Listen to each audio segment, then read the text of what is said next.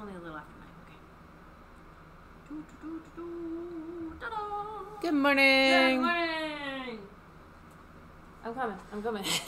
Welcome to the Sun Dragon Sideshow. I have to walk all the way around the table. The Adventures of Liz and Rebecca. It's so long. Hi, I'm Rebecca. I'm the owner of Sun Dragon Art and Fiber. And kind of clear. Probably going to be warm and hot and muggy, but, you know, Brevard, North Carolina. I'm Liz. I'm the minion there. Do we have rain in the forecast? I feel like... Supposedly not today. And supposedly not tomorrow. But it was like a 9% chance when I looked, so chances are we'll get rain. But we might not. It's Brevard. Brevard. Yeah. Hi. So, it's Tuesday. It's our Monday. It's time for the Tuesday check-in of all the fun things that we have been working on. And part of me was thinking, I really haven't done much this weekend, but then maybe I have in ways that I don't realize. Or some of it's stuff was working on last week that I may not have updated y'all on. But I like to start with you, Liz. Yes. Because then I don't... finished things. I don't talk the whole time. Made new things. And yes. And for people who missed it on Thursday, no dreads. No dreads. Yeah. They're coming back in. They'll be back in after my jury duty. Yeah. So the weekend. Not. And her hair is short and curly and cute, but don't tell her that. Of course, Kathleen goes, I'm not going to comment on her hair because she'll do something with it. Way back when it was longer, when it was longer, and I wore it. Normally, I wore it all twisted up, and when it was longer, I'd wear it down occasionally. And half the time, that was just because it was still drying. Yeah, it was still drying or whatever. Yeah. And someone would make a comment about, "Oh, your hair looks cute," and I would just pin it up. And so don't tell her hair is cute. Anyway. You know. Yeah. Anyway. So what I've done this week? Oh. She got fairy hair. Oh, I got fairy hair, too. And I don't know if it shows up on camera. Oh, I see little sparkles. She got used like teal, right? Yeah, there's teal and a light green. And I got purple in, but you see some. I don't think it's really hard for fairy hair to show up on camera. Yeah. Because it's like sparkly, but the photos tend to be like, that's an error. And they, anyway. Sorry, go ahead. Anyway, I finished my sweater. It's really pretty. And take my word for it, it's much softer than you think it would be. Yeah. I see your Morse code, a little bit right there. Yeah. I may be there. Yeah. And if it's anywhere else, I don't really see it. It's running from here down. Okay. There's maybe that was an end. That's an end. Never mind. That's a seam. I'm gonna call it Morse code. Well, it's okay when stuff is this open and you weave in ends, it's gonna be thicker. Yes. That's just what it is. So it looks like a scar.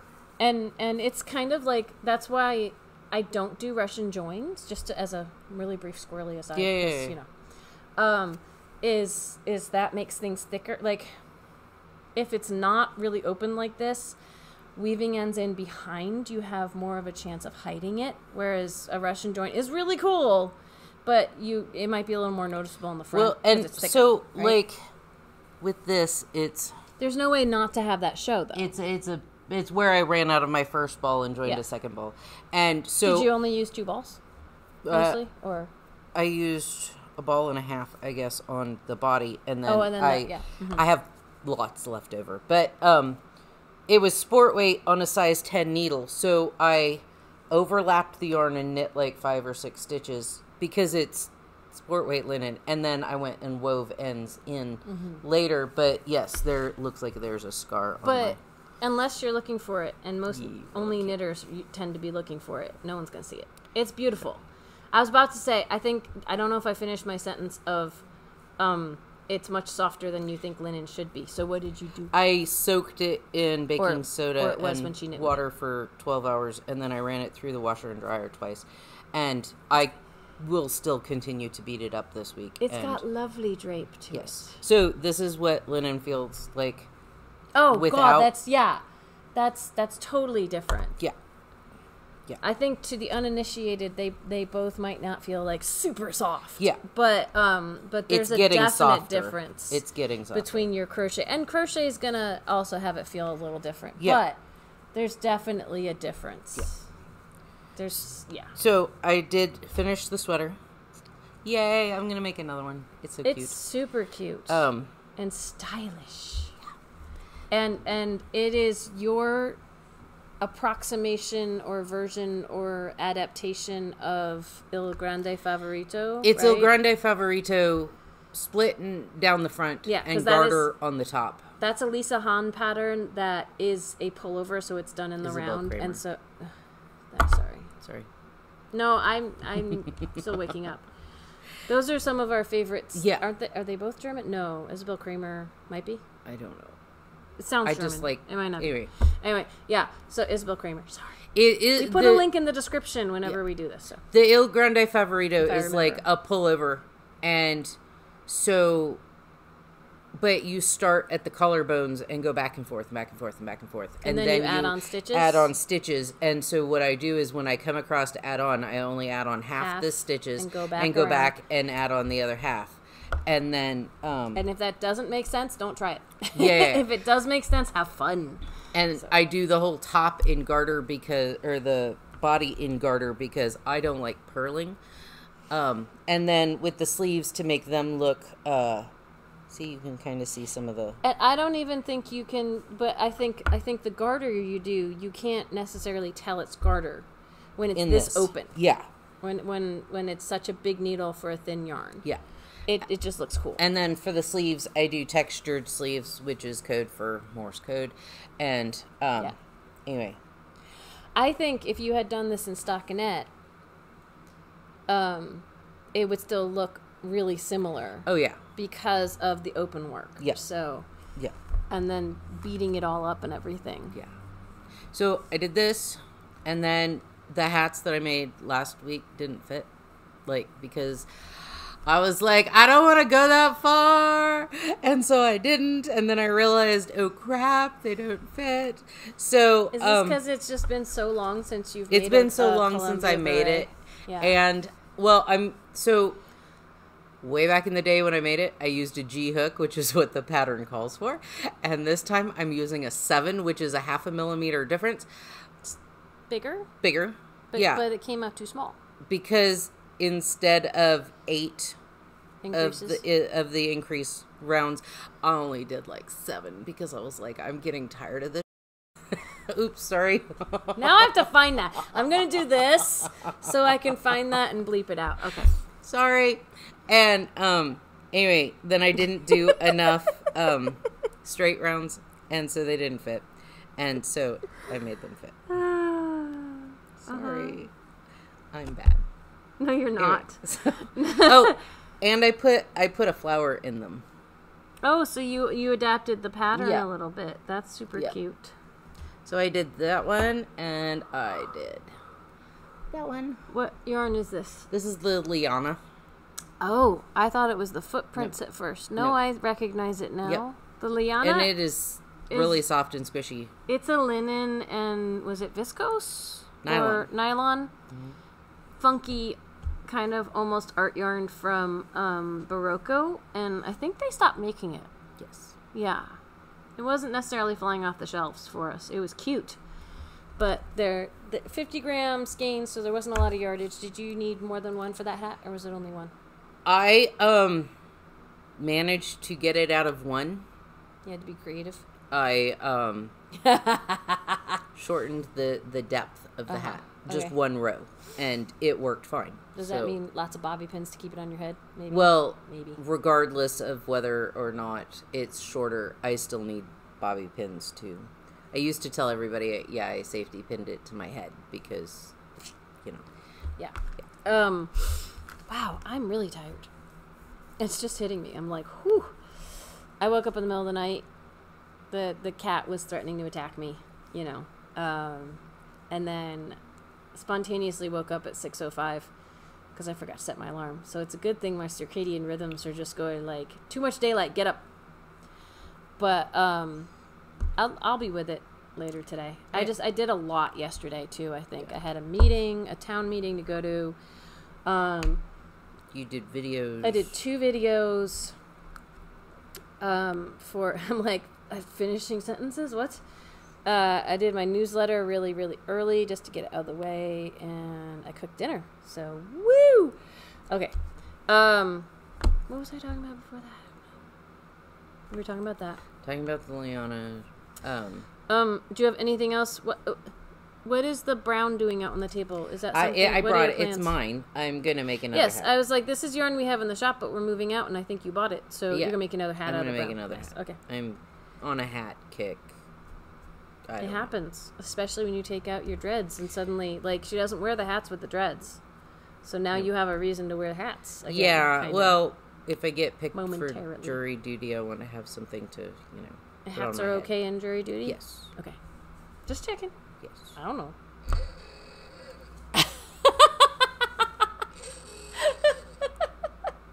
That's a new sound. Yeah, it's an 828 number, but it says wireless color. I don't even know. They can leave a message, right? Yeah. Maybe. All right, so let's see. Either last week or this weekend.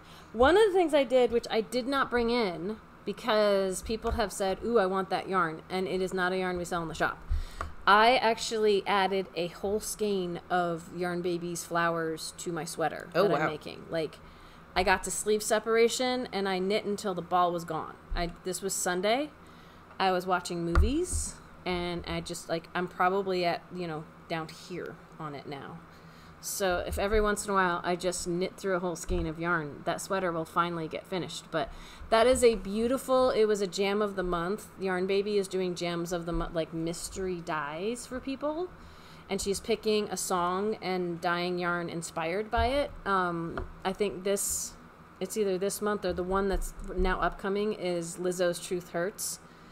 And I really want that too, but I bought a whole sweater quantity of flowers by Miley Cyrus back in like January, February. So I have to be on a diet for yarn outside of the shop until I finish that. But anyway, so I'm making progress on that one. I think I will kind of look like a striped tiger when it's done, but in a good way. That's cool. And in a way that I think it's probably going to be like my home sweater. I might wear it in once when I'm done, but we've had a few people who are like, ooh, that yarn that I saw, and it's, we don't sell it. I try really hard not to bring in yarn here that we don't sell, and especially that's a limited colorway, because, like, I could say, hey, go get it from Yarn Baby, but I don't think she's dyeing that one anymore, so, you know, anyway. We got in more of our I Am Dragon kits, which the indie dyer Fiber Fairy, who's local, had put together kits for this what will be a cowl when it's done, for yarn crawl in 3 different colors. And between online orders and people coming in and going, ooh, we had sold out, and I was even working on this one, and then people wanted this color and we sold out. So we finally have them back. It's a single skein of yarn and beads to go with it, and a little magnetic clasp. A magnetic clasp. And the only thing you would need, other than needles in the pattern, which don't come with it, is a bead needle, because you string the beads on ahead of time. But so I started working on this again. It's a little bit bigger, I think, than the last time I showed it off. I'm on row 50 something right now, and there's 100 and, you know, I'm not quite halfway through the rows, and the rows get longer as you go. So, still going to take me a little while to finish this guy, but he's super cute, and I can't wait for him to be done. So that's something I've been working on. And what's really kind of fun about this is the purl side is the right side, which doesn't happen very often. Like, this is the side with all the knit stitches. But the purl side, and what you do following the pattern, is going to make the little scales. It's not a complicated pattern. I think the most complicated part was getting the beads on my yarn. And then they have a recommendation for how to, like, every few rows you're casting on 9 stitches on each end after a scale repeat. And they're like, do this double loop thumb cast on thing, which they don't tell you how to do because they're using a reference book. I think a backwards loop cast on can probably work just fine because what it ends up doing is you get these little tabs. This is the only way to kind of add on enough to get to the scale. But then the tabs, in theory, are going to be tacked down after you block it. So they're not shown anyway. So if they're a little tight or different than prescribed, I think it's fine. So add on stitches however you like on the edges. I'm doing a class on this. I'm trying to look over at the thingy. August 12th and 26th, I want to say. Those 2 Saturdays, if you'd like to make one with me at the shop. So, I made minuscule progress on my footprint sock. This one went in timeout for a while, but then at the meeting that I went to yesterday, I got through the gusset decreases. So now I just get to knit until I get to the toe. Yay! I have ordered more footprints. Got a little bit of a hot mess coming off of it. We had a knitter who made a top out of, I want to say, just 2. Mm-hmm. Like, she's skinnier than me, but she only needed like 2 balls of this to make a really pretty top. And I want to say it was gorgeous. I can't remember which pattern she used. But, so we're getting 5 more skeins of every color in. So if you're interested in that. And she loved working with the yarn. And she wore the top, and it looks like it's going to be fantastic for the summertime. So, let's see what else. Because I finished the top that I'm wearing, which is the Scrappy Grande Tee, which came out a bit oversized, but I couldn't get my gauge as small as hers without going like super teeny tiny on the hook, and I just didn't want to. And I measured when someone came by wanting to make this. My gauge got bigger down here anyway, so it's nice and flowy because my gauge is even bigger down here than it was up here. And that's because as I went, I just stopped. You kind of that, and you kind of loosen up once you get into the rhythm of stuff. And that's another thing to keep in mind if you do a gauge swatch, is that your gauge can change over time. So do your best with it, and especially if it's like close but maybe a little big, you still may want to go down it, because a lot of us loosen up over time. Some of us don't, though. So because I finished this, I gauge swatched for my Aster Tee. I wound yarn and gauge swatched and found the needle that I want to use for the body. And so I have just barely started, and this is going to be bigger than, it's going to be 44 to 48 inches, something like that for my torso, because my girls are big. So I'm on a 40-inch needle, which was kind of awkward to start the ribbing for that first row, trying to push it around a 40-inch. That's why sometimes a 32 is better, even though it's a lot smaller than the circumference of what you're working on. But now I've got the ribbing going. I'm only supposed to do this ribbing for 3/4 of an inch or something. I think That's I'm gonna. Not bad. It's not bad. I may push it to a full inch because I might be making this longer than recommended, because, you know, I like to cover my pooch. Anything that's curvy down in here. Although I have been like, I'm almost tempted to get some dresses from that Bloom Chic place, and if I do that, then I don't know how all these tops will fit if I have something flowy on. I haven't been pushed over the limit to actually.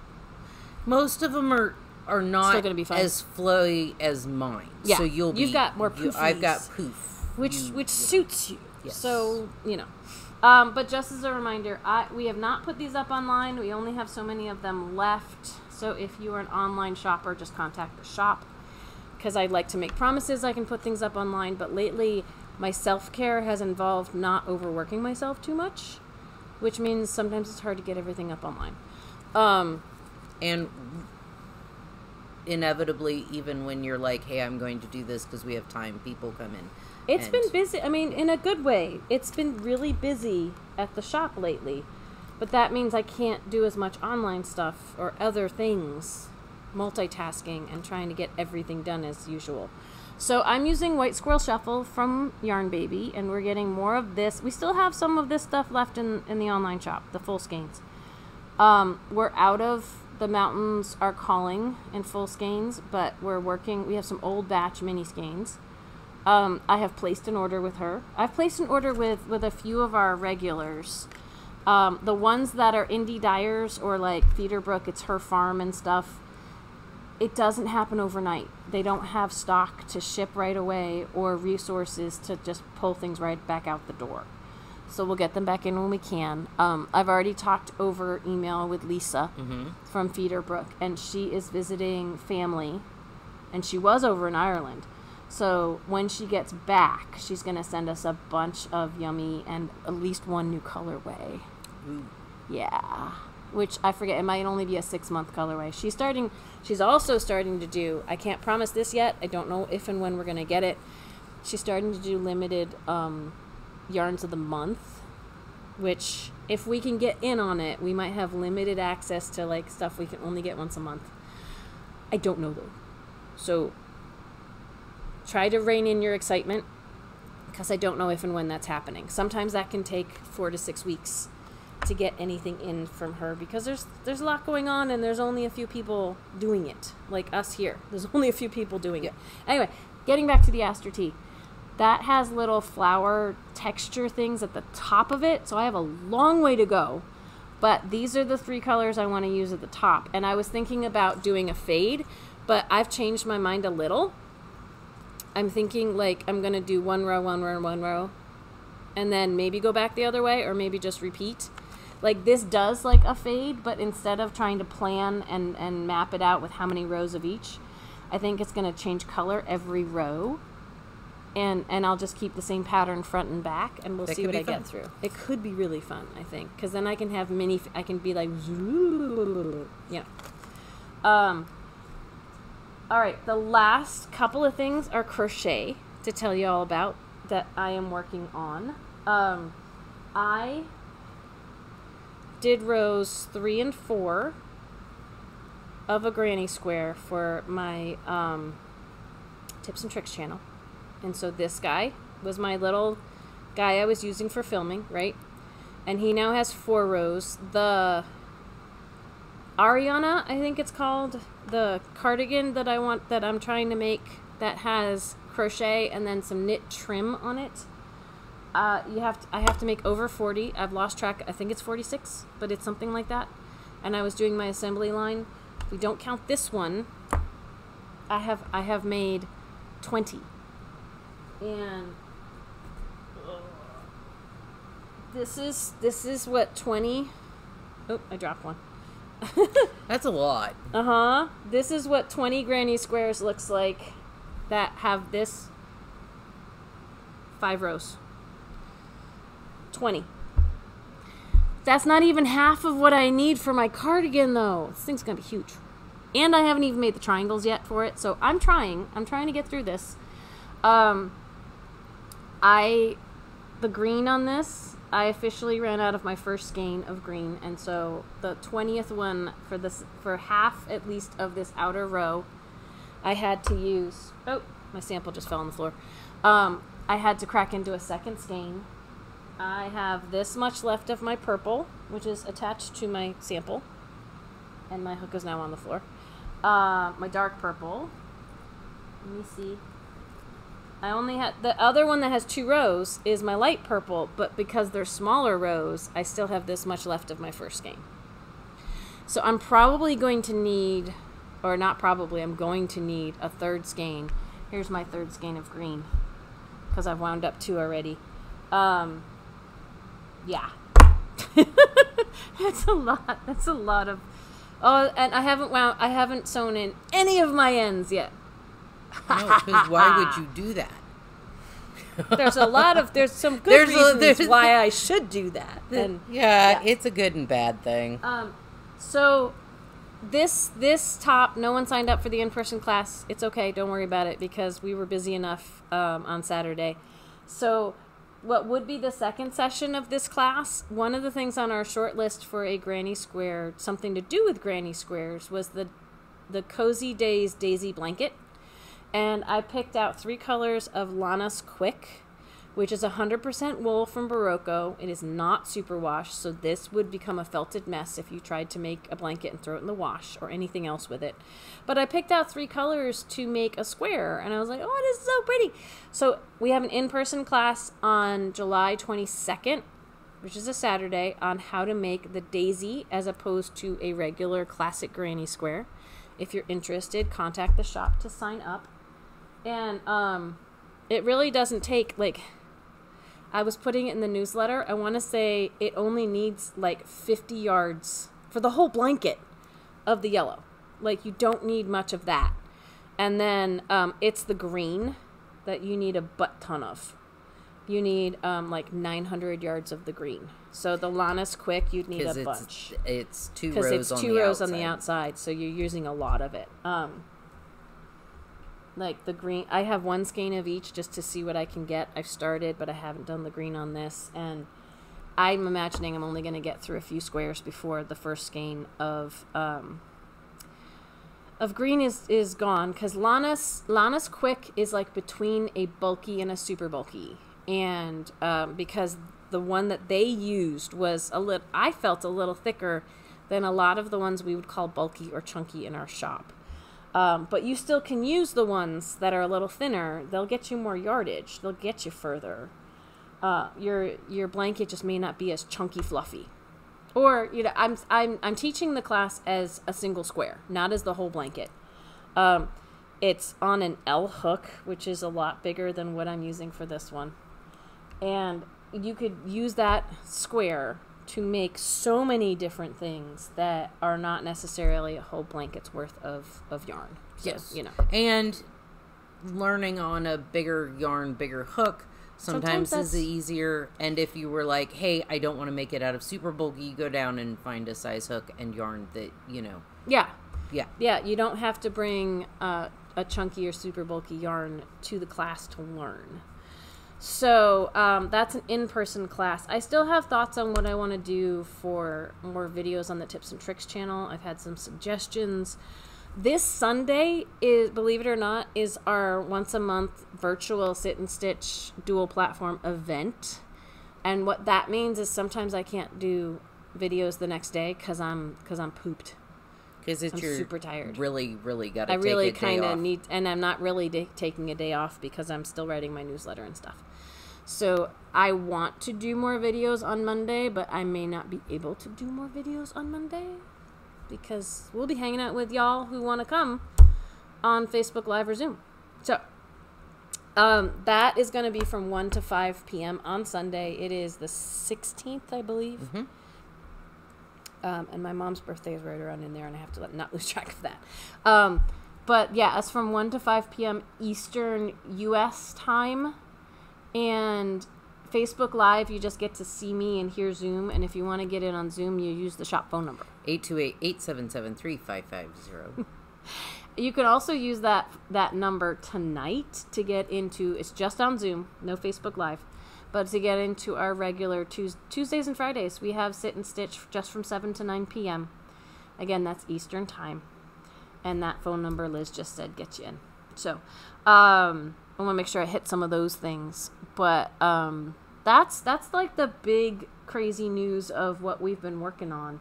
I brought in my Faye Summer top because I'm kind of hoping to add that back in the rotation too. I've got a lot of things going on. But that's normal, I guess, right? It is. So, well, for us. For us.